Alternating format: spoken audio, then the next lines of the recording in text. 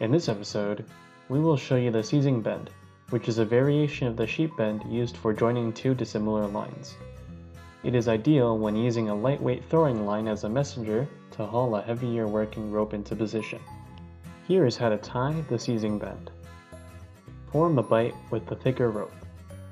Insert the other rope from under the bight. Extend the line.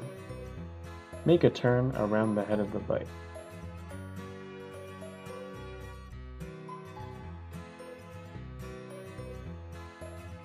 Twist the line around the bight, moving towards the head.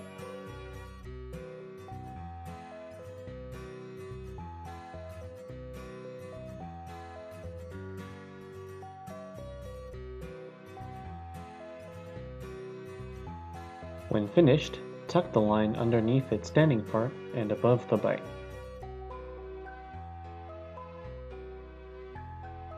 Tighten the bight.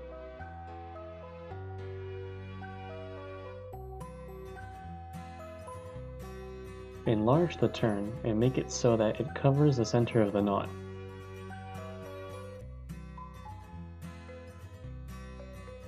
Finally, tighten the knot.